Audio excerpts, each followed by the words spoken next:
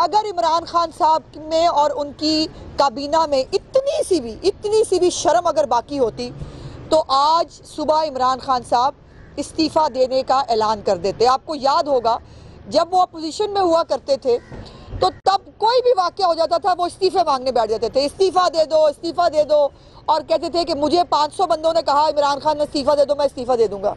और आज हर गली मोहल्ले के अंदर जो है इनसे इस्तीफ़े की डिमांड की जा रही है। आज बिजली नहीं है, आज गैस नहीं है, आज पानी नहीं मिल रहा, और आलम यह है कि इनकी बातें और इनकी जो लग़वियात हैं वो बंद होने का नाम नहीं ले रही। ये जो जनाजा उठा है केपीके से तब्दीली का, इंशाअल्लाह ताला इसकी तदफीन पंजाब में होगी और बड़ी धूमधाम से इस तब्दीली का तदफीन जो है वो हम पंजाब में करेंगे। लेकिन मैं पंजाब हुकूमत को चैलेंज करना चाहती हूँ। मैंने पिछली दफ़ा भी कहा था कि ये लोकल बॉडीज़ इलेक्शन से भागेंगे, ये लोकल बॉडीज़ इलेक्शन नहीं कराना चाहते, चूँकि जो कैंटोनमेंट में हुआ, जो तमाम ज़िमनी इंतखाबात में हुआ, उसके बाद जो अब केपी में हुआ है, उसके बाद पंजाब में अपनी कब्र जो है वो खोदने के लिए ये तैयार नहीं होंगे। इसीलिए इनकी MNAs MPs जो हैं वो भी हाथ पैर जोड़ते हैं कि जी इलेक्शन ना कराएं वरना हम मर जाएंगे। सो इसलिए मैं इनको चैलेंज करती हूँ कि प्लीज़ अब भागना नहीं है, घबराना नहीं है। अब मैं कह रही हूँ घबराना नहीं है और अब आपने इलेक्शन कराना है ताकि आपको पंजाब के अंदर भी हम बड़ा अच्छा जवाब देंगे इस तब्दीली का जो आपने हमें किया है। और दूसरी एक बात जो आज मुझे अफसोस ये होता है कि जितना बड़ा बदतमीज़, जितना बड़ा घटिया गुफ्तगू करने वाला शख्स वो इस नए पाकिस्तान में उतने बड़े ओहदे पे आपको नज़र आएगा। शहबाज गिल का नाम लेना भी मैं पसंद नहीं करती, क्योंकि उस आदमी का नाम लेने से ही शायद इंसान एक तो नॉन सीरियस भी हो जाता है और उसकी बातों को अहमियत नहीं दी जानी चाहिए, और ना हम देते हैं बाय द वे।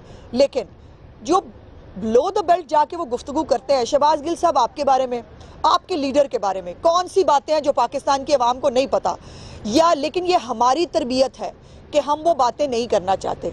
अल्लाह का शुक्र है हमारी शादियां भी खुले में होती हैं, हमारे फंक्शन भी खुले में होते हैं, हमारे रिश्ते भी सबके सामने होते हैं। ना हम रिश्ते छुपाने वालों में से हैं, ना हम शादियां छुपाने वालों में से हैं, और ना हम अपने फंक्शन जो है उसको किसी गुनाह की तरह छुपा के रखते हैं। हम पब्लिक के लोग हैं और हमारा सब कुछ सामने होता है। लेकिन आपने जो गुफ्तगू पूरी शादी के दौरान आप करते रहे, आप कभी एक बात पे घटिया बात, कभी दूसरी बात पे घटिया बात, और हमने उसका जवाब नहीं दिया क्योंकि हम आपको जवाब देने के काबिल नहीं समझते। लेकिन आज आपने गवर्नर हाउस के अंदर आलम यह है कि आपको इस वक्त पूरे पाकिस्तान की आवाम जूते की नीचे रख रही है और आप कह रहे हैं आप फलाने को तस्मे से बांधेंगे, फलाने। आप हैं कौन? आपका तारुफ क्या है? आप आए कहाँ से हैं? आपकी बैकग्राउंड क्या है? क्या हमें नहीं पता? हम नहीं जानते? आपको शर्म नहीं आती? आप लोगों को तस्मों से बांटने का, फिर किसी खातून के बारे में आप ये बकवास करते हैं कि आप उसको तस्मे से बांटेंगे। आप कौन है? फिरौन है आप कि आप इस तरह की गुफ्तगू करते हैं? ये है नए पाकिस्तान का वो चेहरा, ये है नए पाकिस्तान के तर्जुमान, ये है उनकी ज़बानें जो बहुत अपने आप को पढ़ा लिखा, सोफिस्टिकेटेड और कोई अफलातून अरस्तू समझते हैं। इनको ऊपर से लेकर नीचे तक यही ज़बान है। इमरान खान देख लीजिए, असद उमर देख लीजिए, हमाद अजहर, पल्ले के एक ढेले की इनके पल्ले में कोई कारकर्दगी नहीं है। लेकिन ज़बान देख लें, अब बदतमीज़ी करा लें। आप शहबाज गिल साहब, आप जो फिरौन जो है ना, उसको भी अपना अंजाम देखना पड़ा था। आप अपना अंजाम रोज़ देख रहे हैं। वो अलहदा बात है कि ना आपके अंदर शर्म है ना गैरत है। सो आप हमारी फ़िक्र ना करें, आप वो फ़िक्र करें कि जो आपको अवाम तस्मे के काबिल भी नहीं समझ रही, आपको वो जूते के नीचे रख रहे हैं और जूते के नीचे रख के मसल रहे हैं रोज़। कल रात को आपको केपीके के अंदर केपीके की आवाम ने जूते के नीचे मसला है, लेकिन वो उसके लिए ज़ाहिर है किसी इंसान के पास शर्म का होना ज़रूरी है, जो आपके पास है नहीं। आखिरी बात जो मुझे करनी है, बार बार एक ही तमाशा, एक ही ड्रामा। वो हमने ये सबूत इकट्ठे कर लिए, हमने वो सबूत इकट्ठे कर लिए, शहबाज शरीफ के खिलाफ ये सबूत है, तो वो सबूत लेके क्यों नहीं जाते हो कोर्ट के अंदर? वो सबूत जब कोर्ट में मांगे जाते हैं, यही सबूत लेके, शहजाद अकबर के जो बनाए हुए सबूत हैं, यही लेकर आप लंदन की कोर्ट में भी गए थे, और लंदन की कोर्ट में जाने के बाद आपको वहां से भी आपको लंदन की कोर्ट ने भी जूते के नीचे रखा। मुझे माफ, मैं ये लफ्ज़ इस्तेमाल नहीं करना चाहती थी, लेकिन चूंकि शुरू आपने किया है सो आपको आप ही की ज़बान में जवाब देना पड़ता है ताकि आपको समझ आ सके। सो आपको लंदन हाई कोर्ट ने भी आपको जूते के नीचे मसला आपके इन तमाम सबूतों को, और उन्होंने कहा कि कोई मनी लॉन्ड्रिंग का इल्ज़ाम। मनी लॉन्ड्रिंग क्या होती है गिल साहब? मनी लॉन्ड्रिंग होती है कि पैसे एक जगह से दूसरी जगह स्मगल होकर जाएं। आपकी इतला के लिए, पैसे आपने जो इल्ज़ामात लगाए, आपने 3 मुल्कों के नाम लिए। आपने कहा यूके, यूएई और पाकिस्तान, 3 मुल्क इसके अंदर इन्वॉल्व थे। उन्होंने जो बरतानिया की नेशनल एजेंसी है उसने तमाम तीनों ममालिक के तमाम रिकॉर्ड को खोला, जो रिकॉर्ड आपने शहजाद अकबर के थ्रू जो घर बैठ के बनाए हैं आपने सबूत, उन्होंने वो तमाम को देखने के बाद शहबाज शरीफ साहब को, उनकी फैमिली को क्लीन चिट दी और कहा कि कोई मनी लॉन्ड्रिंग का इल्ज़ाम इनके ऊपर साबित नहीं होता।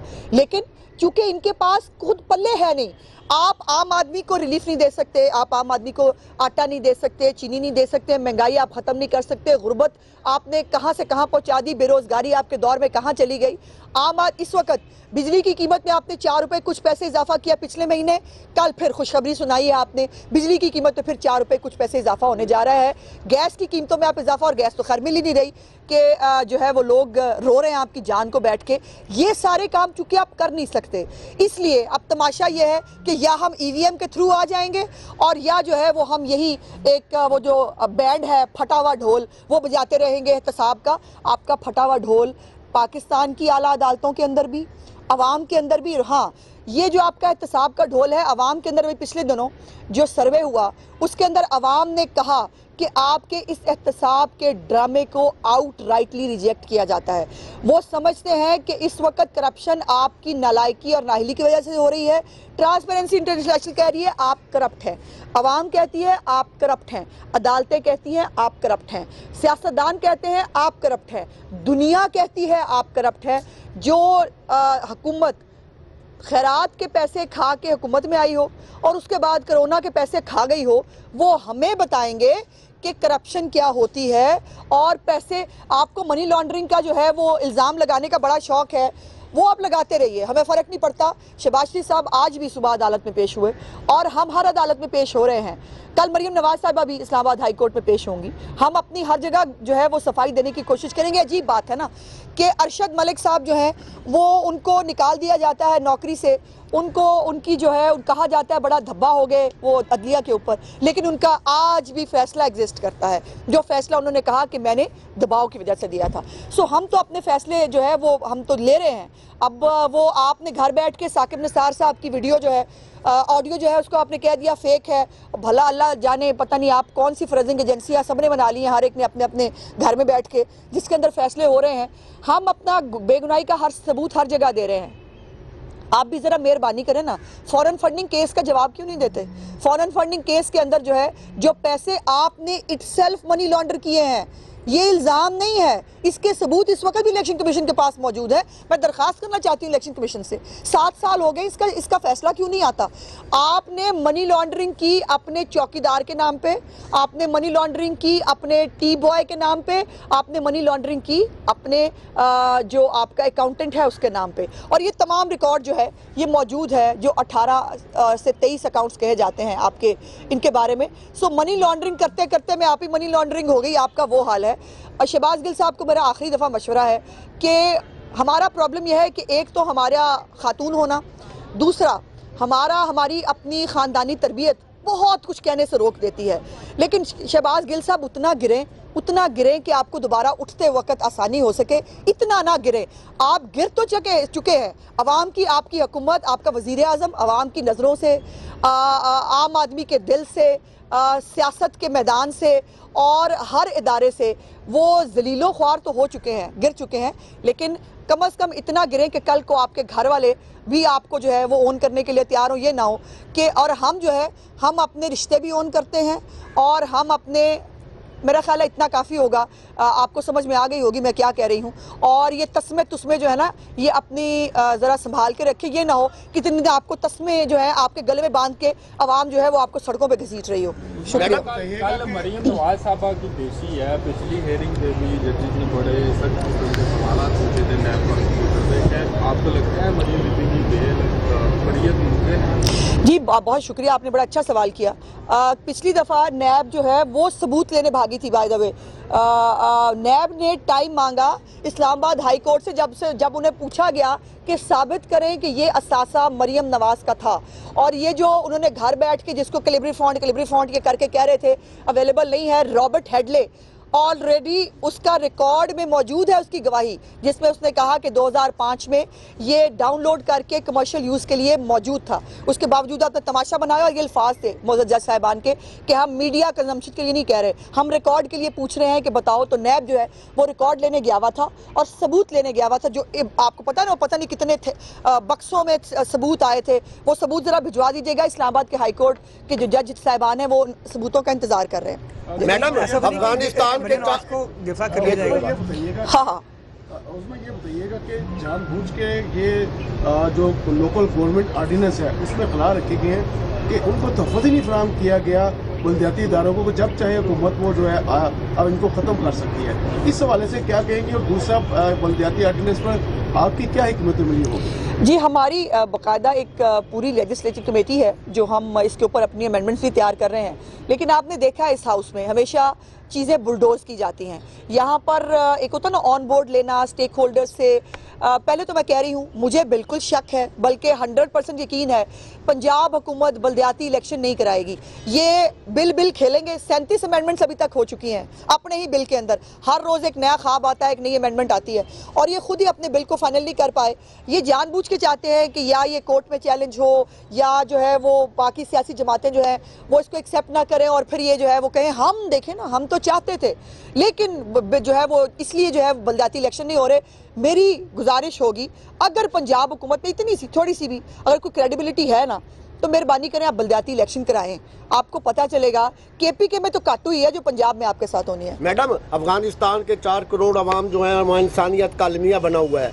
पाकिस्तान की हुकूमत ने एक इनिशिएटिव लिया है, 57 मुल्क पाकिस्तान में आए हैं, कॉन्फ्रेंस हुई है, मंदूब आए हैं। इसको आप कैसा देख रहे हैं? पाकिस्तानी हुकूमत के इस इकदाम को दुनिया की सतह पे इसको बड़ा अप्रिशिएट किया जा रहा है, आप कैसा देखती हैं बतौर मुस्लिम लीगी? देखिए भाई, पहली तो बात यह है कि ये वज़राए खारजा लेवल की कॉन्फ्रेंस थी। मियाँ नवाज शरीफ साहब ने 1997 में वज़राए आज़म और सरबराहे ममलिकत जो हैं उनके लेवल की प्रेस कॉन्फ्रेंस कराई थी। बड़ी अच्छी बात है, अफगानिस्तान के लिए हमें काम करना चाहिए। लेकिन मेरा सवाल है कि अफगानिस्तान के लिए जितनी मेहनत की वो कश्मीर के लिए तो नज़र नहीं आई हमें। कश्मीर के अंदर जो इतना बड़ा अलमिया आज तक चल रहा है, जो कश्मीर हमारी शहरक भी हमें बताई जाती थी, उसके ऊपर तो कोई कॉन्फ्रेंस ना हुई, उसके ऊपर तो कोई नहीं बैठा। और उसके ऊपर पाकिस्तान जो है जिसको इससे ज़्यादा जज्बाती होना चाहिए था, बिल्कुल करे अफगानिस्तान के लिए। वो हमारा हमसाया मुल्क है, उसकी तकलीफ़ में यकीनन हमें भी कंसर्न है। लेकिन अफसोस की बात यह है कि उतनी संजीदगी हमें तो धूप में सिर्फ जो है वो जुम्मे के जुम्मे 15 मिनट धूप में सुखाया जाता था कश्मीर के लिए, और जो है वो अफगानिस्तान के लिए कोशिशें हो रही हैं। अल्लाह करे ये कोशिशें बाराबर साबित हों। लेकिन मुझे इस मौके पर कश्मीरी जो है वो नहीं भूल रहे। कश्मीरियों के लिए कोई सीरियस कोशिश होती तो यकीनन उनके लिए भी शायद, उनके लिए तो ना हमें करारदाद पेश करने के लिए 14 ममालिक मिले और ना उनके ऊपर कोई दुनिया में बात करने के लिए तैयार है। शुक्रिया जी। YouTube पर गूगली न्यूज देखने के लिए youtube.com की सर्च बार में गूगली न्यूज टीवी टाइप करें। गूगली न्यूज के पेज पर सुर्ख रंग के सब्सक्रिप्शन वाले बटन पर क्लिक करना ना भूलिए। YouTube पेज पर अपलोड होने वाली वीडियोस से बाखबर रहने के लिए बेल आइकन पर क्लिक कीजिए। आपको हर नई वीडियो के बारे में नोटिफिकेशन मौसूल हो जाएगा।